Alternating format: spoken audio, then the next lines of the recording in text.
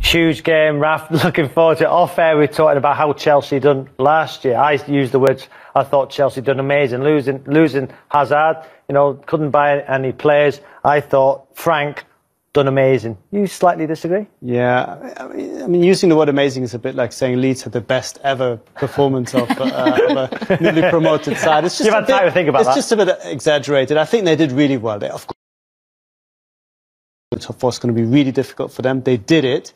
You have to give Frank Lampard and the team a lot of credit for that. But they didn't exceed expectations by a margin of, suddenly being in contention for the league or going far in the Champions League or winning any of the cups. So let's just keep this into perspective. Oh, they do. Come on, they did do any. Come on. Well, I think if you look at the teams that didn't make the top four, like Arsenal, who, have this great manager and Arteta had the chance to buy players, Chelsea, for me, have exceeded expectation. Yeah. And you think now it's like, well, what does Frank Lampard do now? What is the next step? Because he's already sort of got into the top four. Is he going to win the league? No. But I think certainly getting closer to Liverpool, which is what City would want to do.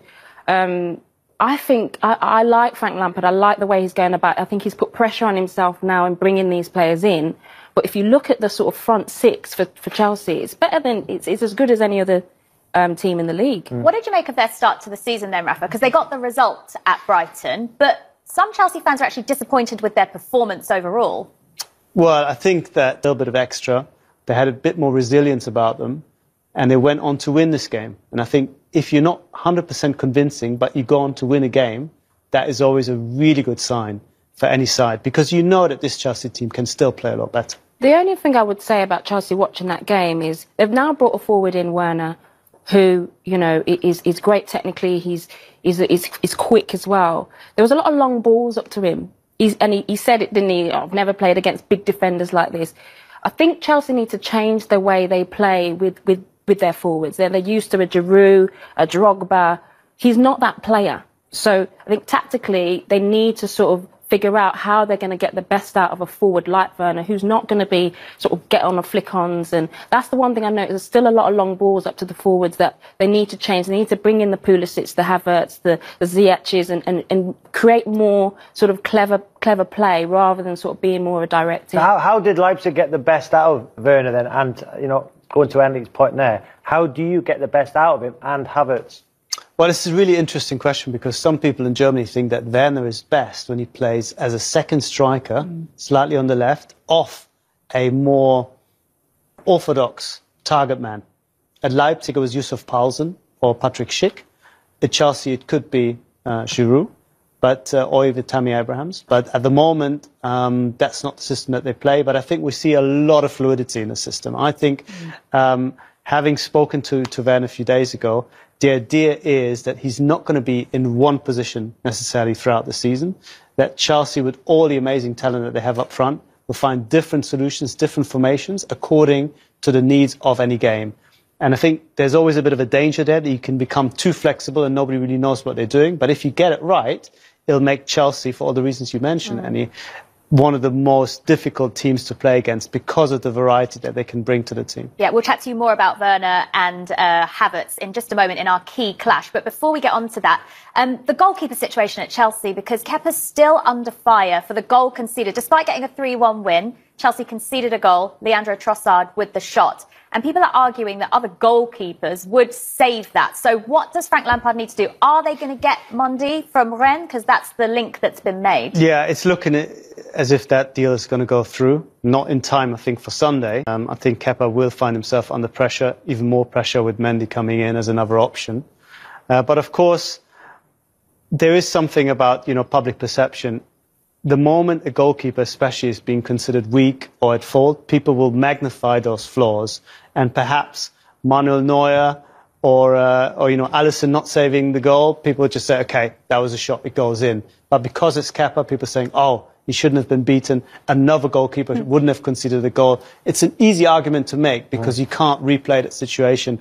But of course, perception also creates reality, and unless the team also themselves feel Kepa is the right man, you will have those doubts actually having an effect on the pitch as well. And I think that's why they need addressing it. I just wonder with Kepa as well, what kind of teammate he is. I get a sense that he's not he's quite a spiky character. You know, he had his problems under Sarri as well, with that sort of infamous he's not coming off the pitch. And I think Lampard puts a lot of emphasis on that. You know, he speaks about good teammates and good professionals. And I just wonder whether he's got a question mark over Kepa with that as well. So what is success then for Chelsea this season? Frank was under pressure last season, you know, not signing players, losing Hazard, and he exceeded expectations.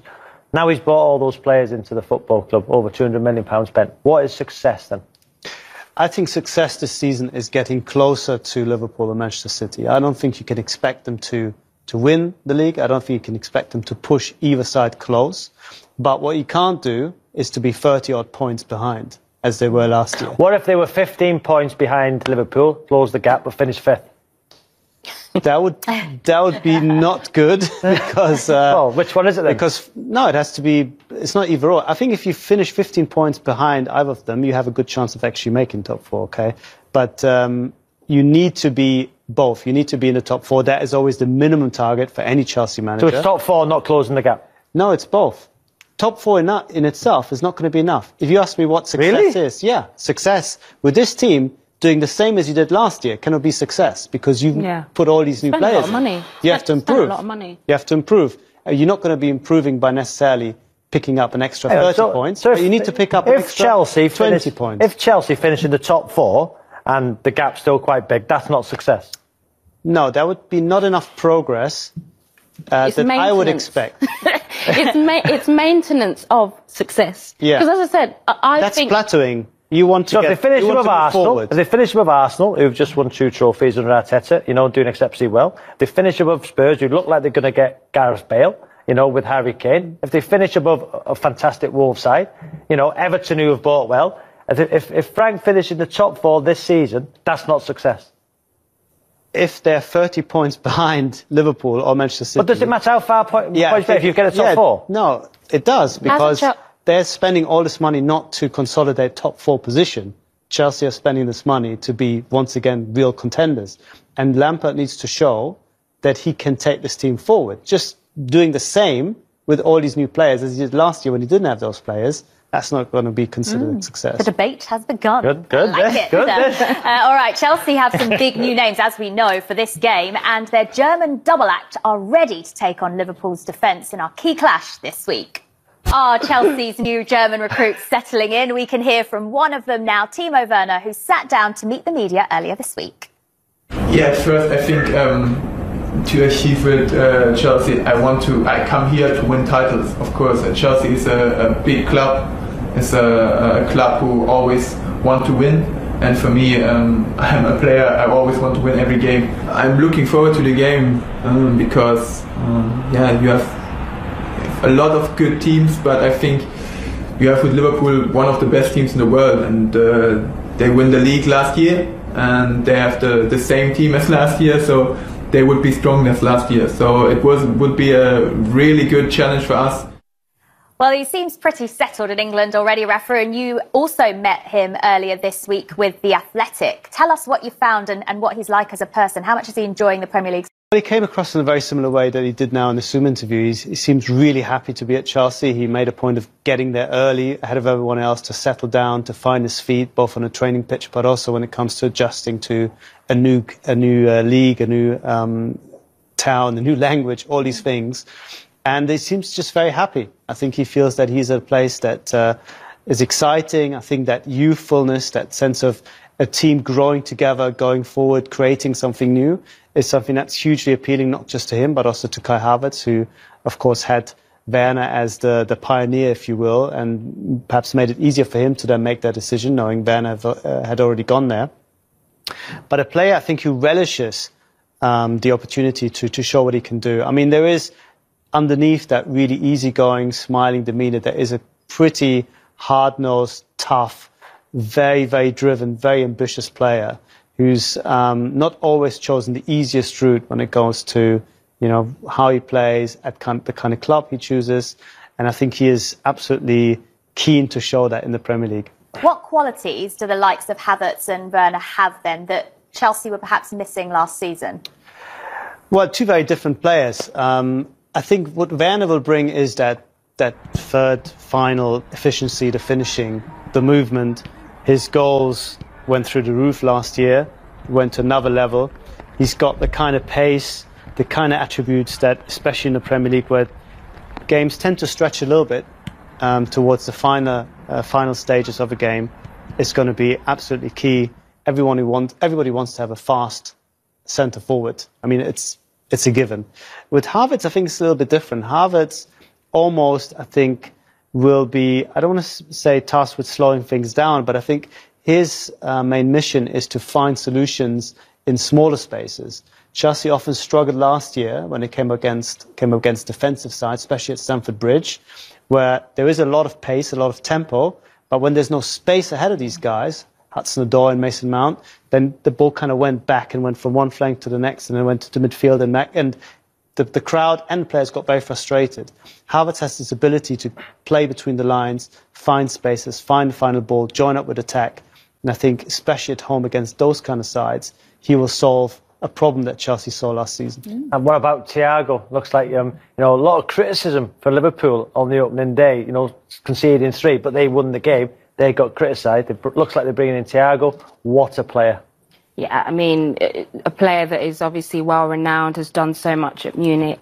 I quite like Liverpool's transfer policy actually, because it's not always about adding lots of players. We saw it.